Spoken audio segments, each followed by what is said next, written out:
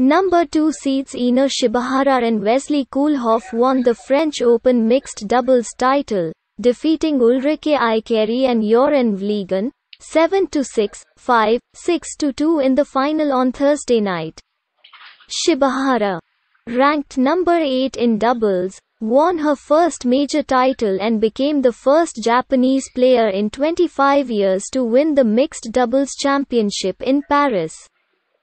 The California-born 24-year-old was not born when Rika, Hiraki and Mahesh Bhupathi took home the title in 1997. It was our first time playing together and I'm so thankful you asked me to play. It was so much fun, Shibahara said to her partner at the presentation ceremony after the victory that came in 1 hour and 29 minutes. Please like, share and subscribe my channel for more sports news.